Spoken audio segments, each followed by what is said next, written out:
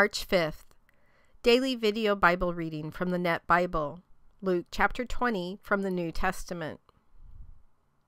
Now one day, as Jesus was teaching the people in the temple courts and proclaiming the gospel, the chief priest and the experts in the law with the elders came up and said to him, "Tell us, by what authority are you doing these things, or who it is who gave you this authority?" He answered them, "I will also ask you a question, and you tell me. John's baptism, was it from heaven or from people?" So they discussed it with one another, saying, "If we say from heaven, he will say, 'Why did you not believe him?' But if we say from people, all the people will stone us because they are convinced that John was a prophet." So they replied that they did not know where it came from. Then Jesus said to them, "Neither will I tell you by whose authority I do these things." Then he began to tell the people this parable. A man planted a vineyard, leased it to tenant farmers, and went on a journey for a long time. When harvest time came, he sent a slave to the tenants so that they would give him his portion of the crop. However, the tenants beat his slave and sent him away empty-handed. So he sent another slave. They beat this one too, treated him outrageously, and sent him away empty-handed. So he sent still a third. They even wounded this one and threw him out. Then the owner of the vineyard said, "What should I do? I will send my one dear son. Perhaps they will respect him." But when the tenants saw him, they said to one another, "This is the heir. Let's kill him so the inheritance will be ours." So they threw him out of the vineyard and killed him. What then will the owner of the vineyard do to them? He will come and destroy those tenants and give the vineyard to others. When the people heard this, they said, "May this never happen." But Jesus looked straight at them and said, "Then what is the meaning of that which is written, 'The stone the builders rejected has become the cornerstone'? Everyone who falls on this stone will be broken to pieces, and the one on whom it falls will be crushed." Then the experts in the law and the chief priests wanted to arrest him that very hour, because they realized he had told this parable against them, but they were afraid of the people. Then they watched him carefully and sent spies who pretended to be sincere. They wanted to take advantage of what he might say so that they could deliver him up to the authority and jurisdiction of the governor. Thus they asked him, "Teacher, we know that you speak and teach correctly and show no partiality, but teach the way of God in accordance with the truth. Is it right for us to pay the tribute tax to Caesar or not?" But Jesus perceived their deceit and said to them, "Show me a denarius. Whose image and inscriptions are on it?" They said, "Caesar's." So he said to them, "Then give to Caesar the things that are Caesar's, and to God the things that are God's." Thus they were unable, in the presence of the people, to trap him with his own words, and stunned by his answer, they fell silent. Now some Sadducees, who contend there is no resurrection, came to him. They asked him, "Teacher, Moses wrote for us that if a man's brother dies, leaving a wife but no children, that man must marry the widow and father children for his brother. Now there were 7 brothers. The first one married a woman and died without children. The second and then the third married her, and in the same way all 7 died, leaving no children. Finally, the woman died too. In the resurrection, therefore, whose wife will the woman be? For all 7 had married her." So Jesus said to them, "The people of this age marry and are given in marriage, but those who are regarded as worthy to share in that age and in the resurrection from the dead neither marry nor are given in marriage. In fact, they no longer die, because they are equal to angels and are sons of God, since they are sons of the resurrection. But even Moses revealed that the dead are raised in the passage about the bush, where he calls the Lord the God of Abraham and the God of Isaac and the God of Jacob. Now he is not the God of the dead, but of the living, for all live before him." Then some of the experts in the law answered, "Teacher, you have spoken well."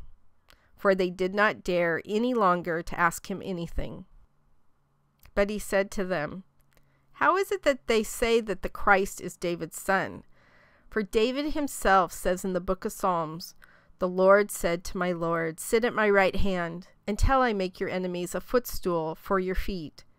If David then calls him Lord, how can he be his son? As all the people were listening, Jesus said to his disciples, "Beware of the experts in the law. They like walking around in long robes, and they love elaborate greetings in the marketplaces and the best seats in the synagogues and the places of honor at banquets. They devour a widow's property, and as a show make long prayers. They will receive a more severe punishment."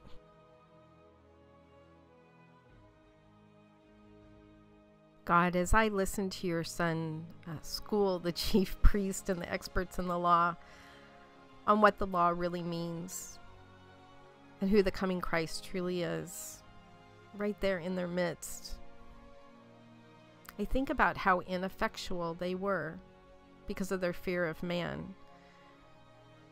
It is as though it paralyzed them to be able to do anything. They couldn't do what they wanted because they had fear, and they couldn't do what was expected of them because they had fear.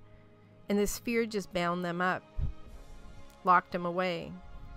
Yet your son brings freedom to us. How absolutely amazing that that's what you want. Freedom from our sins, freedom from the burdens we put on ourselves, freedom from this world. I was reading this interesting blog about fear of man over fear of God, talking about the Proverbs 29:25. The fear of man brings a snare, but whoever puts his trust in the Lord shall be safe. And it goes on to talk about a Christian chameleon who changes their beliefs and their value systems based upon whatever situation they're in. I have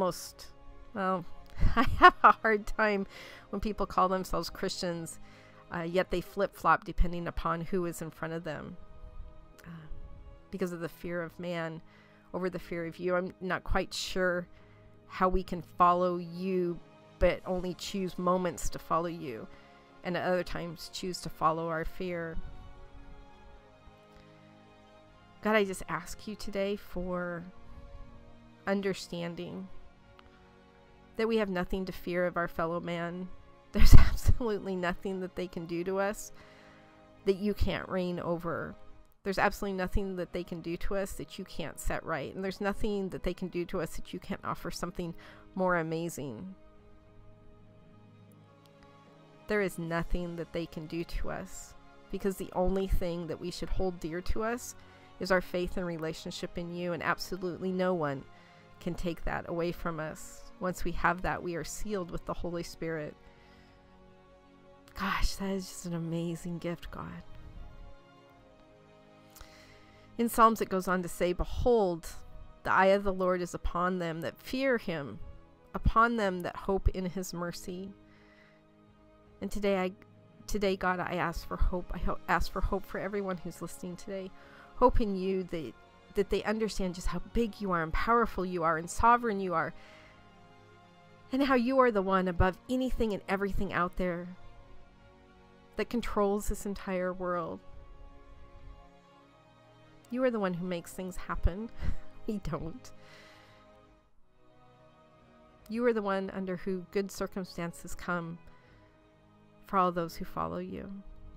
So today, God, let us hope in your mercy, your endless mercy and your amazing grace, that we will come to understand what fearing you truly means. Completely different than fearing of man that gets us absolutely nowhere except turning us into a Christian chameleon. Today, God, I ask for steadfastness. I ask for the armor of you to just be so thick upon us that nothing can move us from the spot that we are in to glorify you. God, thank you so much. I love you so much. In your son's name we pray. Amen.